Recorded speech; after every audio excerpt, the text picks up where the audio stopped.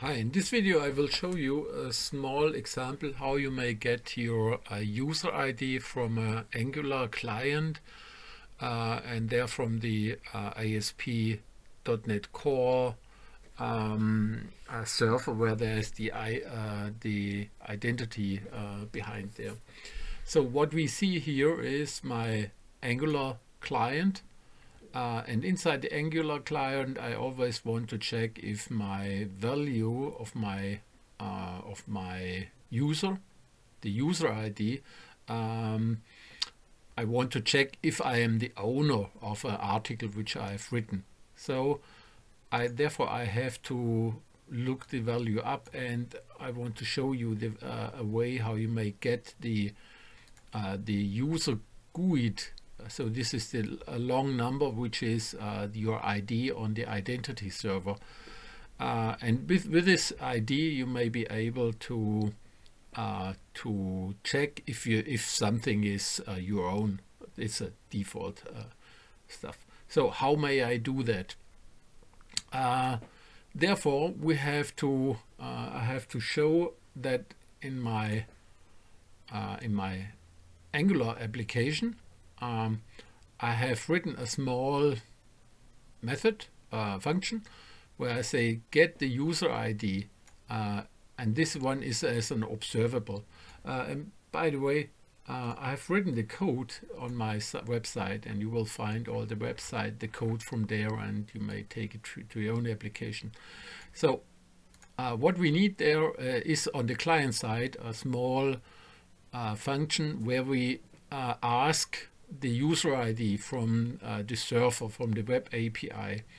So we have here the client, and we have also the server. This is the my server, the Angular ASP server, and inside there is the local client, or the client which is bound to the API.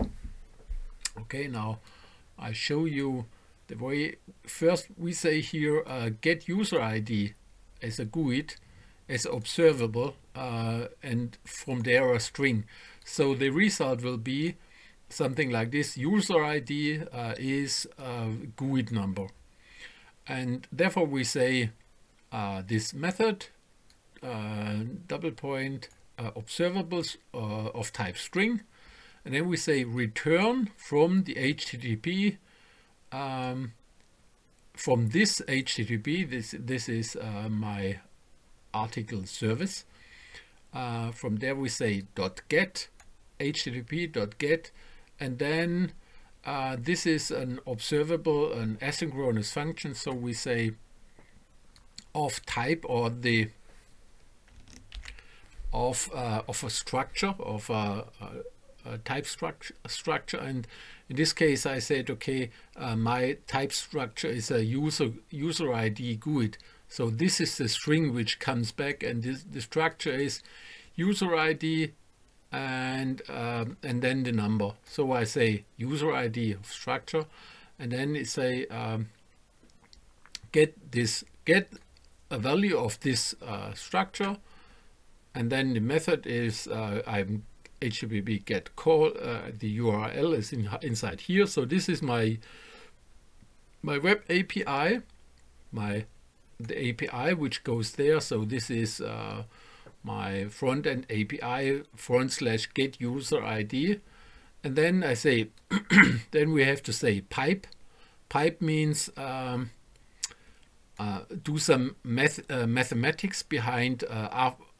As soon as you have get the result of the web request, we need a further mathematics, and then we say pipe, and inside pipe we say map, and map does the following. It takes the first filter. It's not a filter. It translates the user ID to user ID, and then we say return. So return is give everything out. So, and I call that point, and I'm loading the data, and then inside there we have an observable, and the observable is we subscribe it. Then I say I do some mathematics, because after this I say response goes to, and then I may take some code. As soon as the data are loaded, I say this local do the local method or local function, call the local function. After this, map the data and do the initialization and so on. And then I say load the user ID as soon as the first stuff is done. And then I say I'm loading the data. And from there, I say call my data service. So this is my data service.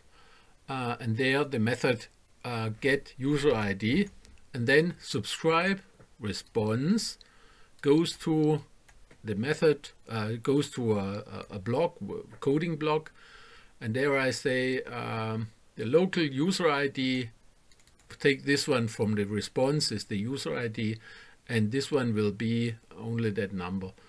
Okay, this is now my stuff, and I will show it now in a debug mode. And first, before we go this one, we have to say on the server side. On the server side, we need a method which says, okay, I need this one as a authorize. On my, this is my controller. This is my controller here. Controller, article controller. And inside there, I say I make one method which is called authorize. Authorize the breakpoint will only, whenever you open this, call this API, it will go only, route only to this method when you are authorized, when you're logged in. And as soon as you have logged in, so I have the root, and then I have HTTP get, so this is it's only a get method. And then I say this is my stuff, and I say a public async task async result as a give me a string as a result, but it's always as a JSON string. And then I say string user ID GUID is this one from get user ID. And then I say the result will be a new JSON result. JSON result is always a text on the left side, or a value user ID equals, so this is the user ID equals, and then there's a string. So this is what we have seen on the other block. So it's a user ID equals dash dash apostrophes, and then the number. Now finally, the last step is I ask here the user. So this is user get user ID. Where is this one? So you see there's no user here at the block. I would say here go to the definition, and inside there I made a small user information method, and I said okay, there get user ID, and we give this one this principal user, claims principal user, and by doing this and implementing the user system security claims, we automatically have the user which comes in. So this is by dependency injection, and it will be there as soon as you're logged in. And then you say current user. The current user is the user which is dropped in. Current user dot first find claim type name identifier. Name identifier is this GUID, and from there the value return drops out to this one. And then when you say user, this one goes on there, then you have all what you need. Now I show you how it works. We refresh our method. Yeah, and we go here to a breakpoint. Here go this one, I jumping there. I say okay, this is my user ID, and when I push the loading button now, then my site jumps to this where is it? Here I come to it, jumps to the articles controller, and in the articles controller there's now this get user ID, as I explained, And now you see this number, this strange number inside this one. This is a GUID string. Whenever you create a login or register in a identity server, you will get a long GUID, special one. And whenever you have done this, it will respond or give the action result to the client. So when I pushed it out now,